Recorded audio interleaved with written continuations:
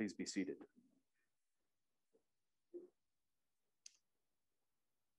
Let us pray.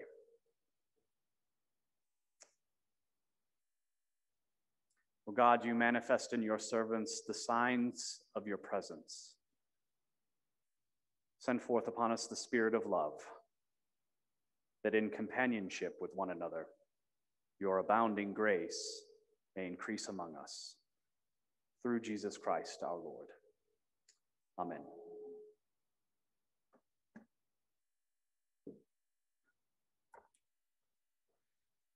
So as that prayer you can turn it down a little bit. So as that prayer mentions, I really do see God in people. And I have to tell you, therefore, about one of the best friends that I've ever had. His name's Norman, and he's a retired gastroenterologist. He's the jazz king. And he also is a green thumb with a passion for camellias. I miss him. You know, there's something about being in the presence of someone who is 40 years my senior and whose zest for life is so palpable that the room around him, takes its energy from him. That has me wondering if I will ever see a waitress serenaded by harmonica ever again. Norman is that guy, complete with a fishing shirt and a sailor's cap. Didn't matter where Norman and I found ourselves, he always brought something to the table. Wisdom, experience, and a killer sense of humor. And I remain thankful for the countless ways he reached out to me, this young priest, and took me under his wing. One of my favorite memories of Norman was on our many lunch trips where the aforementioned harmonica incident happened. It was only the finest establishments for Norman and I, with Golden Corral topping the list. On several occasions, he would sit back with probably one of the widest grins I had ever seen, watching people load up their plates and then head back to their table. I think he found it funny because he knew biologically what was going to happen later, or that he might have to go see them or something. I don't know. But there was this one time when this young kid walked by us and he had so many king crab legs on his plate that he had to look around it to get back to his mom and dad. And Norman took off his hat and he looks at him and he goes, "All right." I loved him. I love him and his sense of humor. I love him because he admires beauty, and he'd always take the chance to share it with others. Whether that meant lunch, a chat, a concert, or invariably finding the perfect camellia blossom on the many bushes outside the church, where he'd go and he'd cut it, he'd put it in a vase, and he'd leave it on your desk just for you. I think where he shined and still shines is in passing on the wisdom of how to care for living things. And I guess you could say that he inspired much of my prayer around this homily, because today's gospel lesson is about many things, but it's also about pruning. And if there's anybody who knew anything about pruning, it was the good doctor.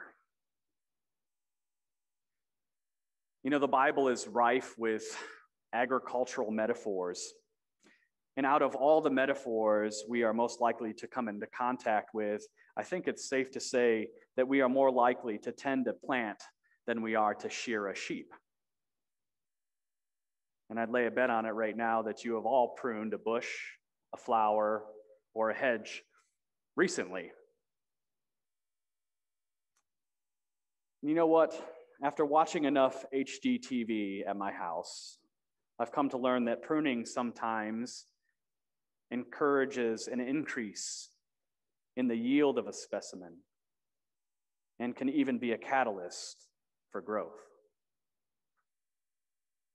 I think we lose something in translation if all pruning means to us is that when it's time, we remove dead branches. And in a spiritual sense, we've probably heard encouragement in some form or another asking us to do just that. You know, what can we remove from our life that may be causing our vine to wither? And don't get me wrong, I mean, that is an important question, worthy of much discernment in our life. But pruning as a practice, as a spiritual skill, now that's interesting. I think it has other aspects to it, ones that we should be aware of if we are going to try to produce the yield, the spiritual yield that the gospel hopes. In some sense, I think when we read the Bible, an agricultural background is assumed. Does that make sense? There's a lot of talk about shepherds, a lot of talk about grapes, vine dressing and gleaning. But in the case that this is a little out of our wheelhouse, here are some helpful do's and don'ts from an entity that knows how to prune the best, the Arbor Society. Do prune to standards. Recognize that there are certain seasons and places in your life when pruning is most helpful. This requires care and for us to really pay attention to our context in order to discern the right time for the work we must do. Do remember that poor pruning can cause damage that lasts a lifetime. Contrary to plucking out eyes or cutting off limbs so that you can enter the kingdom maimed, pruning is not the process of maiming. It serves the plant and takes into consideration life before one cuts. And do assess your pruning needs after a storm. We all have storms. You know them the best. Sometimes after a storm, it's easiest to see what needs to be removed.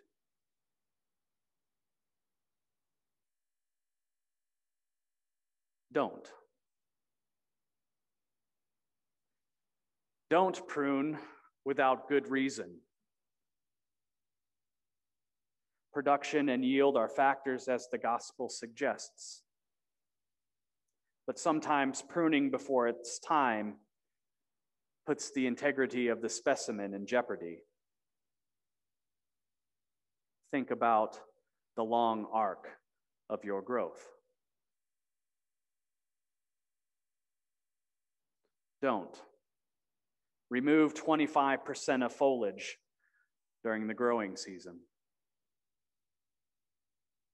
If it's growing well, let it be. Didn't the Beatles say that? An experienced gardener once told me that to let things grow to their full height, meaning let it achieve its full potential.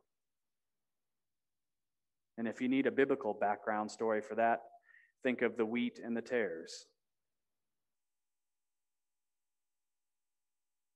Don't prune something newly planted unless you are removing dead or broken branches.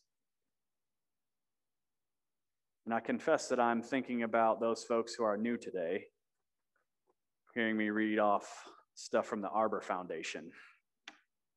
Realize that you're in good soil here.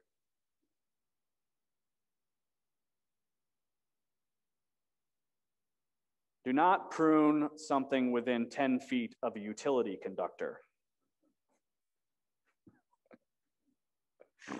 Oh, I snorted.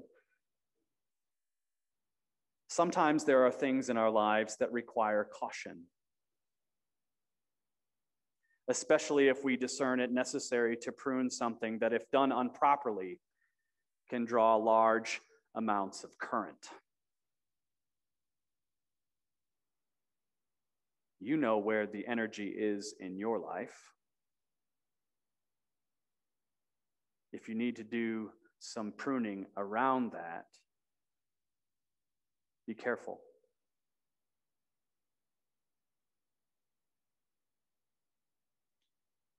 Don't try to tackle a pruning job that requires you to use heavy machinery. Sometimes we need help. Leverage what's available to you. Whether that's priests, doctors, therapists, or spiritual directors. And don't discount your friends.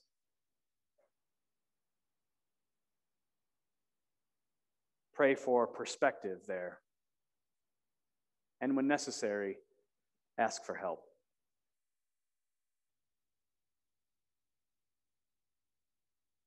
Don't leave branch stubs or cut off the branch at its collar. When you prune something in your life, cut it flush. Make the decision and do it. And do it well. Decide to do it and give yourself the best chance at recovery.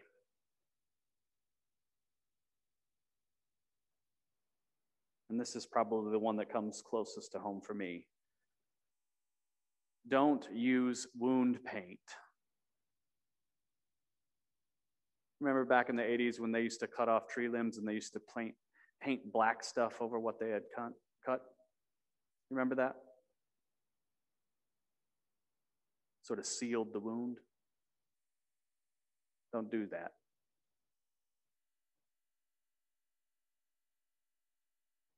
We don't like scars, but they happen. They happen because life happens. But in order for things to heal, sometimes it means you need to let them breathe.